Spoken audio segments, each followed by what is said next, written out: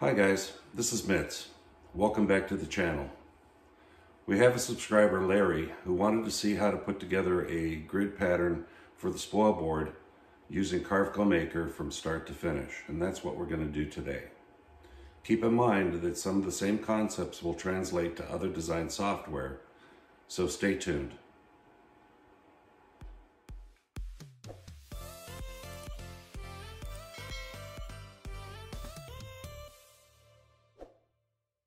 Okay, so we're going to carve a 2-inch grid in Carveco Maker for the Spoilboard, and we will open it up here and we'll put in our model at the same dimensions as our cutting area of the Onefinity. So we'll do 32.126 by 32.126. We'll put the origin point in the center, and that'll make a lot more sense a little bit later when we get out to the machine. It's just easier to find the center of your cutting area on the machine. Okay, so now that we've got this opened up, we'll create a rectangle that's going to be 32" by 2". I'm making a 2-inch grid pattern. You could do this with a 1-inch grid pattern, but you do have a few different things that need to change, and I'll touch on them here in a minute. So we'll change our size to 32 by 2, and we'll hit create and then cancel. We'll hit F9 to center that. And then what we're going to do is we are going to come up here to block and rotate, and we're going to put in distances are in gaps, and we'll put in 2 inches, and then we'll make 8 rows, 1 column. Hit apply, and then hit F9. Okay, now what we will do is we are going to close that, and we're going to do a Control-C and a Control-V so that we've copied and pasted it, and then we will rotate that 90 degrees and hit apply. All right, so now that we've got that rotated, what we can do is the ones that are highlighted are the vertical lines, and what we will do is we will move it over, and let's just go ahead and group that all together first. So we'll group our vertical lines, and that's done. Now that that's grouped, we can slide it over until it lines up with the other part of the grid.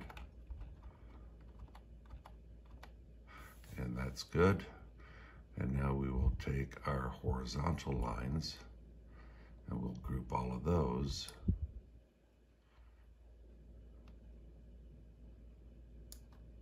And there we go. And then what we can do while it's still highlighted is bring it up so that it aligns with the other part of the grid. Come up here a little bit more, and okay. So drop that down, and now that's all aligned.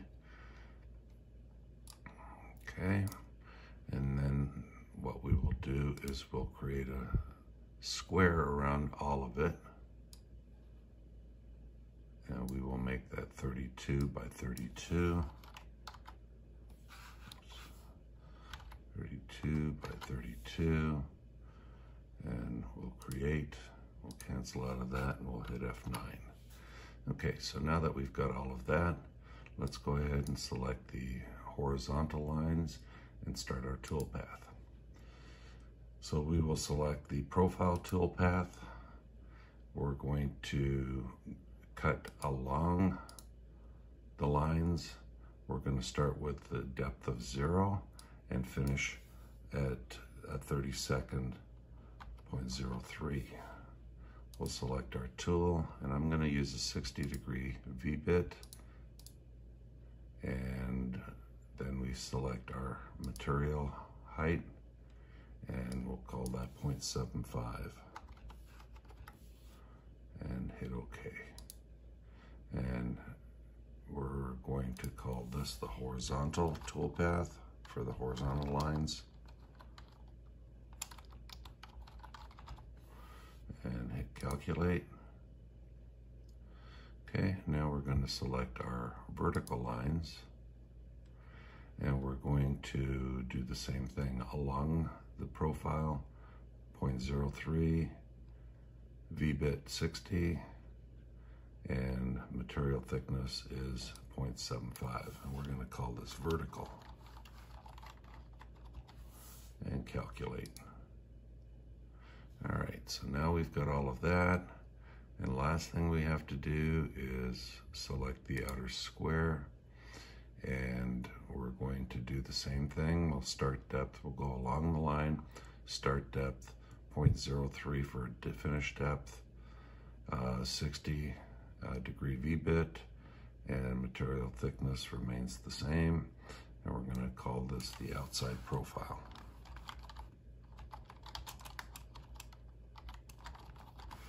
And we'll calculate.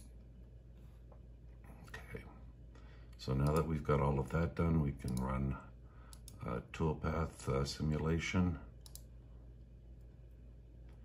and there we go.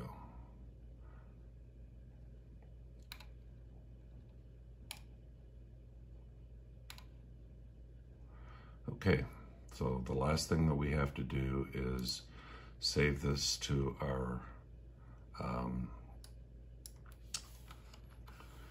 toolpath file, and then I'll save it to my USB drive. So we're going to call because they're all the same bit, I'm going to save them all together.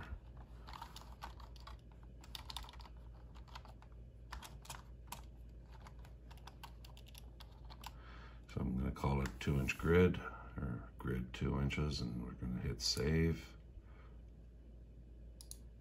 Oh, can't use the inch mark on there, so 2-inch grid, and we'll hit save. All right, so now that should be in my toolpath folder,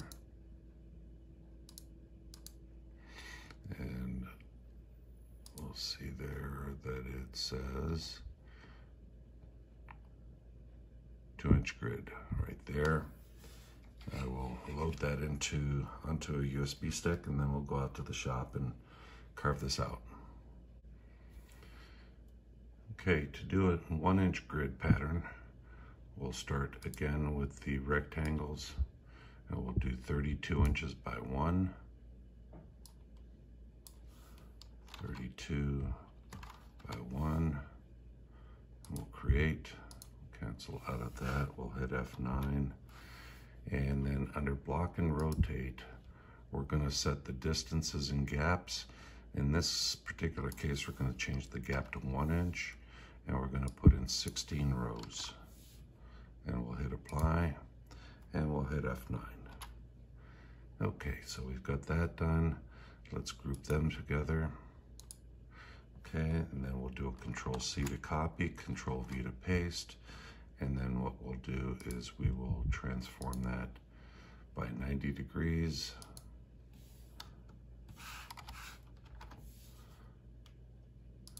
And there we have the 1-inch grid pattern. We can come up here and move that so that it aligns with the other grid pattern. Let's close out of the transform tool, and let's move that over till we have it align with the first grid. There we go. And then we'll select the horizontal lines, and we will move that up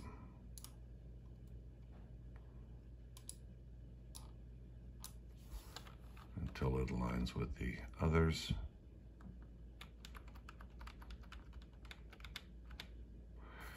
All right, and then lastly, we'll create the grid pattern, the outside profile, and we'll just set that to 32 by 32,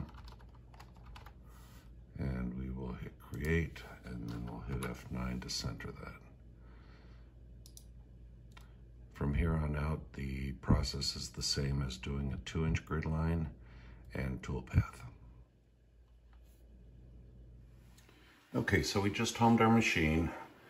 Disregard the toolpath. I haven't got the design toolpaths in there yet, so we'll do that next. So as you recall, when we designed this, we did this from the center as the origin point. So let's move over to the center right now, and we'll use the MDI command to do that. The MDI command is going to be G00 X 16.063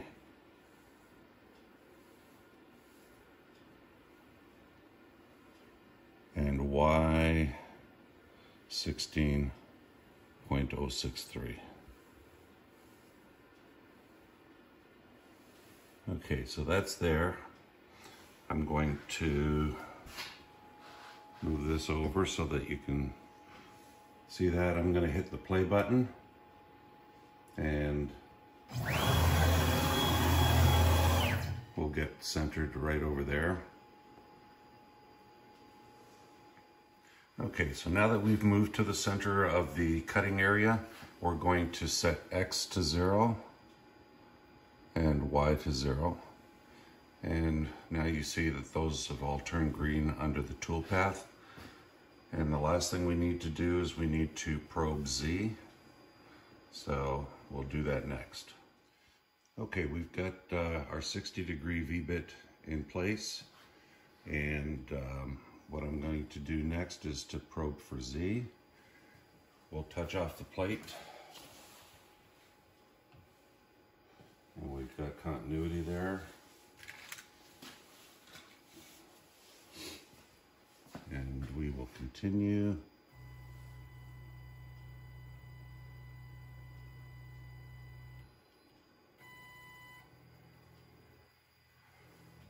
Okay, so as you can see, we are green completely across the board here. And we will remove the probe next, and then we'll be ready to put our grid line in. Okay, so that's been put away.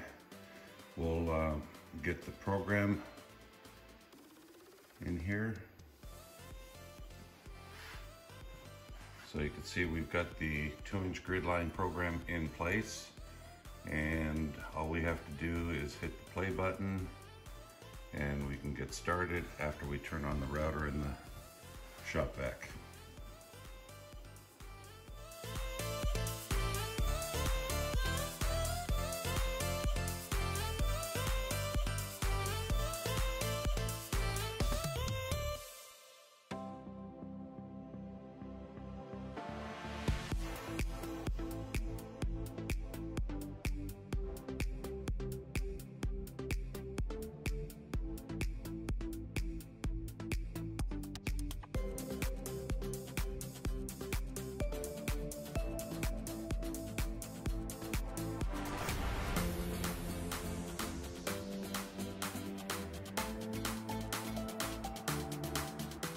So you can see that didn't take very long. Now the last thing I do is I just take a sponge sanding pad, and I just hit the tops of it just to take off some of the high spots that's created with a V-bit. And if you want to see more definition in your grid, I just take a pencil and just run it through the lines here, just to highlight it a little bit. And that's pretty much it. So you all have a great day. Thanks.